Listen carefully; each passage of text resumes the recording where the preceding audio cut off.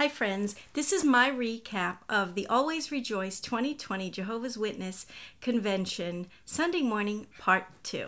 My recap will cover Geoffrey Jackson's public discourse entitled, Enjoy Riches Without Pain.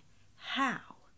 Jackson discusses the perils of desiring riches and actually reads several practical scriptures, but from Jackson's take on things, the real riches are found in Jehovah's blessings, which basically means following the organization and therefore obtaining blessings from Jehovah. What he doesn't mention is the tremendous wealth that Watchtower and its corporations have amassed in spite of what they proclaim to be living in the last days. Take a look for yourself, friend. All links are in the description box. What are you willing to do to become rich? But those who are determined to be rich fall into temptation and a snare, and many senseless and harmful desires that plunge men into destruction and ruin. For the love of money is a root of all sorts of injurious things, and by reaching out for this love, some have been led astray from the faith and have stabbed themselves all over with many pains. The love of money. But there's something else that can cause problems for those who have a love for money. People steal, lie, cheat. They even prostitute themselves, and others kill other persons just to get rich. Money doesn't automatically mean that we have genuine security. The wealth of the rich is his fortified city, for it will surely sprout wings like an eagle and fly off into the sky. Your paycheck comes, you think, yes, I've got some money. You turn your back, and all of a sudden, it's gone. There's not enough money.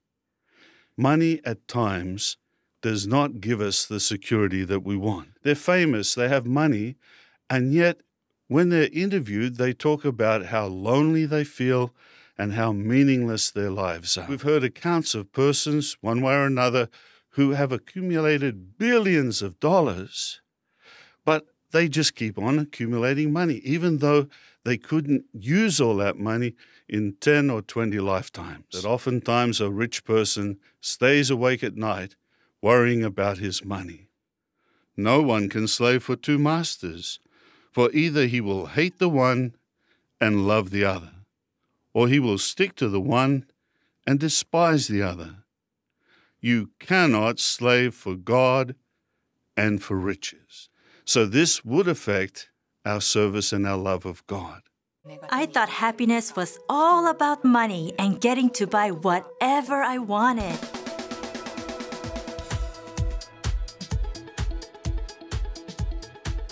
I was really into fashion.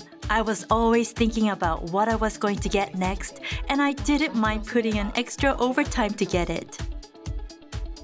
I'd wake up in the middle of the night with panic attacks. I felt so lost and confused. Everything I'd worked for was for nothing. My motive for shopping was, when in doubt, buy. I bought a lot of things, powerful motorcycles, a house, cars. I somehow made it to meetings, but after they ended, I'd leave right away. All I ever talked about was work, and I showed a real lack of consideration for my wife. We weren't happy. We just felt stress, and more stress. They wanted to be rich, but did they receive happiness and contentment? No. There were problems that came along with it. What is it that really brings us true riches? It's the blessing of Jehovah. Now, this is not talking about an offshore bank account. Rather, it's talking in a symbolic way about how we can build up, as it were, a good relationship with God by means of the things that we do. You see, if riches and the glory of the world are the very things that make us happy, then why was Satan willing to give all that away? Obviously, it hadn't given him the happiness. He wanted something else, didn't he? Jesus selected the right thing, to build up treasures in heaven. Well, this has got to be one of the most ridiculous things I've ever heard. Is it just me? But did you hear the subtlety? Jackson said, it's talking in a symbolic way about how we can build up, as it were, a good relationship with God by means of the things that we do. So in other words, donating to the organization establishes a good relationship with God. I wonder how the children of Henrietta M. Riley felt when she donated her millions to the organization many, many years ago in an attempt to build a good relationship with God.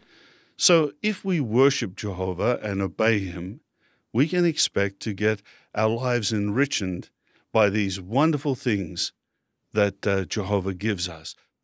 So what's the first of these things that can enrich our lives? It's knowing God. You see, many people like to know the rich and famous. But just think of it, we have the privilege of coming to know the sovereign of the universe. Yes, by learning about him and getting to know him, our lives truly become rich. Watchtower discourages its followers from going to college. Learn a skill, learn a trade. Now, there's nothing wrong with learning a skill or being a skilled laborer whatsoever, but you have to understand that Watchtower is a real estate empire. They have real estate all over the world that they're buying and they're selling, and now they are flooded with skilled laborers who consider it a privilege to construct their buildings for free. The labor that Watchtower has in the construction of their buildings is from volunteers on a voluntary basis. Look at their headquarters at Warwick. Did you know that they bought a hotel to house all of their volunteers? I wonder if they charge them for room and board. I don't know. I have no clue. Do any of you know whether or not they did this? Free labor offers a massive profit margin. We become worshippers of Jehovah, and that includes us in a worldwide brotherhood. So that's something that enriches our lives as well. Living in difficult times, then we can attain a measure of happiness right now. We have hope for the future. Even though we're living in a world that's dominated by wicked people. Did you know that worldwide, in the past few years, they've been selling massive amounts of Kingdom Halls? They get their Kingdom Halls for next to nothing, and then they sell them for massive profits after the publishers volunteered their labor to build them. The volunteers paid for all of the expenses while they were using them for meetings. The volunteers kept up the maintenance on their own and the cost to maintain them. And then the Watchtower sells off the Kingdom Halls and requires them to travel some distances to another congregation while their beloved Kingdom Hall is sold. Here's the false reality that's so diabolical.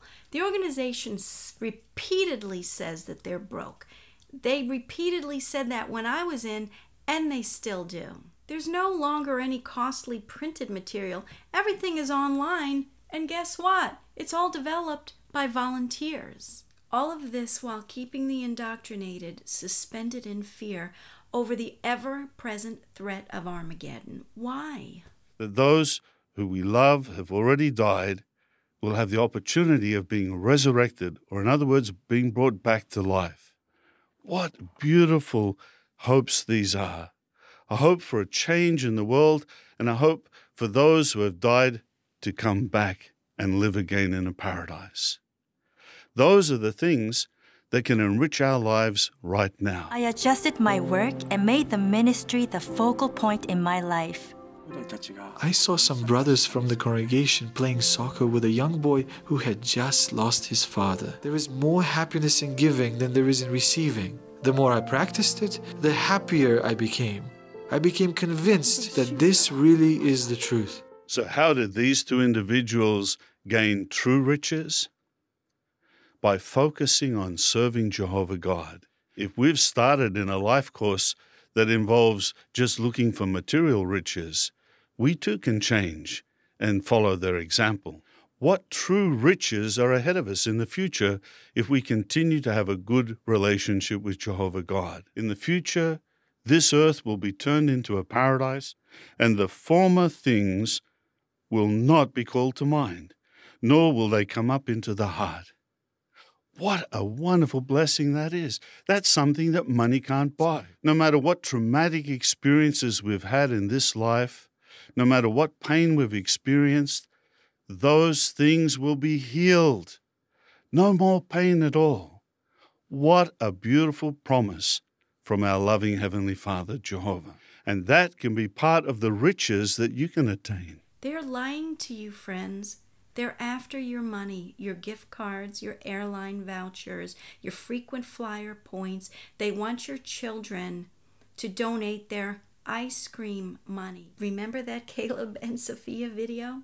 They need to heed their own advice because they are the ones seeking after riches, and they have riches. Donating to the organization is not going to get you brownie points with Jehovah. It will only add to their riches. You need to get out of the organization, friends. They're leading you on a path to destruction. The Bible does not say that a man-made organization will be God's mouthpiece during the last days. Hebrews chapter 1, verses 1 and 2 says, God, who at sundry times and in divers manners spake in times past unto the fathers by the prophets, hath in these last days spoken unto us by his Son, whom he hath appointed heir of all things, by whom also he made the worlds. God doesn't speak to us by an organization, friends. John 1:1, in the beginning was the Word. Jesus Christ is called the Word. The Bible is called the Word. We have the Bible. We can read the Bible. Read it. Read it for yourself. You don't need to go through the publications in order to know what the Bible has to say. What's written in the publications is misleading you. They're telling you lies. We don't want to strive after fake riches, riches that just give us gain with pain. Rather, let us strengthen our relationship with our Heavenly Father, Jehovah, and in this way we truly will reach out for the real riches, those that we gain without pain. There is no faithful and discreet slave speaking to us this day. Watchtower is a mega corporation comprised of many different corporate arms. They are disguised as a religion, and they are taking you for a ride. I have shared so much truth in my other videos about Jesus Christ, who he is, and what he has done for you. Romans chapter 3 says, even the righteousness of God, which is by faith of Jesus Christ, unto all and upon all them that believe. For there is no difference, for all have sinned and come short of the glory of God, being justified freely by his grace through the redemption that is in Jesus Christ, whom God hath set forth to be a propitiation through faith in his blood, to declare his righteousness for the remission of sins that are past through the forbearance of God. Salvation is found in Jesus Christ, friends. It is not found in the Jehovah's Witness organization. That's it for today, friends. Thank you so much for liking, sharing, and subscribing to my videos. All of the links are in the description box, including a link to my Facebook page. So much for watching, friends, and I hope you have a great day.